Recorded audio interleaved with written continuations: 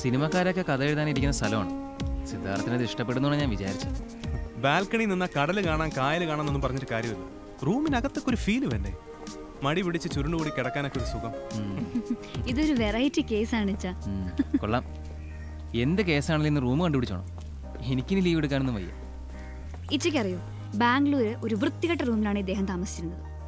ഈ ഫുട്പാത്ത് കച്ചവടക്കാരൊക്കെ താമസിച്ചിരുന്ന കോളനിയില്.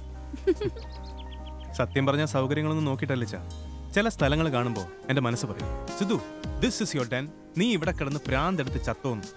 പിന്നെ ഒരൊറ്റ കിടപ്പ, കുറേ ബുക്സ് ആയിട്ട്. നോ കുളി, നോ പല്ലുതേപ്പുണ്ടേ. ഭാഗ്യത്തിന് കള്ളും കഞ്ചാവൊന്നും ഇല്ലാന്നാ തോന്നണത്. എന്താ തുടങ്ങണോ? അയ്യോ വേണ്ടായേ.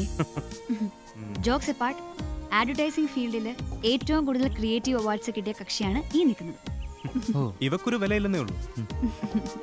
ഈ കലാകാരന്മാരിങ്ങനെയാടോ, ഇവർക്ക് ചില സ്ഥലങ്ങളോടും ആൾക്കാരോടൊക്കെ ഒരു പ്രത്യേക ഇഷ്ടം തോന്നും അല്ലേ? പറഞ്ഞുകൊടു. എനിക്ക് വയ്യ. കോഫി ഷോപ്പും വീടും വിട്ടിറങ്ങാത്ത നീ കലാകാരന്മാരെ കുറിച്ച് കൂടുതൽ സംസാരിക്കരുത്. ആ അത് പറഞ്ഞപ്പോഴാ, വലിയൊരു വീട്ടിൽ ഇവന് ഒറ്റയ്ക്കാ താമസിക്കുന്നത്. സിദ്ധു ഒരു കാര്യം ചെയ്യും, വേറെ മുറി കിട്ടുന്നവരെ ഇവനോട് കൂടിക്കോ. ഓക്കെ. അല്ല, ഞാൻ താമസിക്കുന്നത് സിറ്റിയിൽ നിന്ന് കുറച്ച് ദൂരെയാണ്. ഓണർ ഒരു പഴയ വീട്ടിൽ. അവിടെ ഈ സൗകര്യങ്ങളൊക്കെ ഇത്തിരി കുറവാണ്. സിദ്ധാർത്ഥിന് അതൊരു ബുദ്ധിമുട്ടാവാനാണ് സാധ്യത. Hey no problem. മറ്റൊരു റൂം കിട്ടുന്നത് വരെ ഹോട്ടലിൽ സീലിംഗ് നോക്കി കിടക്കണ്ടല്ലോ.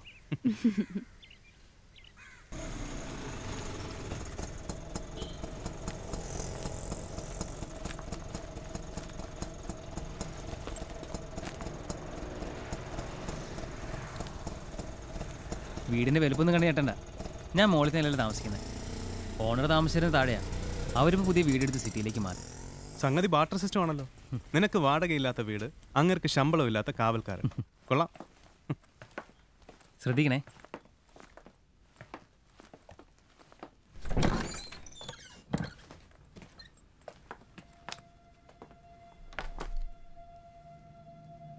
എങ്ങനെയുണ്ട് മുറി? കൊള്ളാം. ഇതെല്ലാം ഒരുമാതിരി പേടിപ്പിക്കുന്ന പെയിന്റിങ്സ് ആണല്ലോ.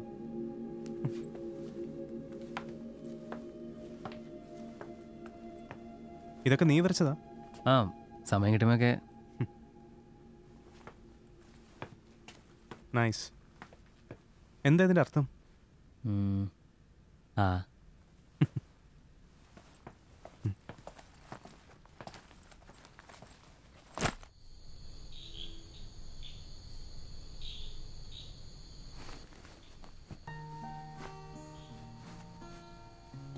സത്യത്തിൽ ഞാനൊരു നാട്ടിൻപുറത്തുകാരനാണ്. 4ാം ക്ലാസ് വരെ ഉച്ചക്കഞ്ഞി കുടിക്കാനാണ് സ്കൂളിൽ പോയത്. അച്ഛനും അമ്മയും മരിച്ചതിന് ശേഷം ബാംഗ്ലൂർ ഉണ്ടായിരുന്ന ഒരു റിലേറ്റീവിൻ്റെ ഫാമിലിയിലേക്ക് എന്നെ വളർത്താൻ അയച്ചു. രസമതല്ല, ഞാൻ വളരുന്നതിന് മുമ്പ് അവർക്കൊരു കുട്ടിയായി, ഞാൻ ബോർഡിങ്ങിലുമായി. അതുകൊണ്ട് വരെ നഷ്ടങ്ങളൊന്നുമില്ല കേട്ടോ. നന്നായി പഠിക്കാൻ പറ്റി, ഇഷ്ടപ്പെട്ട പ്രൊഫഷനിലും എത്തി. ചുരുക്കി പറഞ്ഞാൽ നോ കമ്മിറ്റ്മെന്റ്സ്. ഇഷ്ടമുള്ളതുപോലെ ജീവിക്കാം, എന്തും ചെയ്യാം.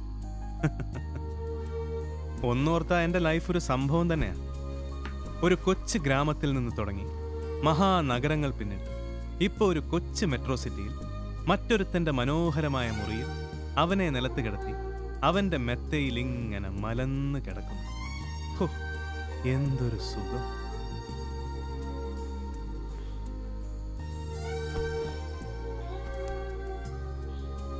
ഇച്ചാ, നിനക്ക് ഞാൻ ഒരു കട്ടിൽ വാങ്ങി തരുന്നുണ്ട്. ഇല്ലെങ്കിൽ എന്നും ഇങ്ങനെ തറയിൽ കിടക്കേണ്ടി വരും.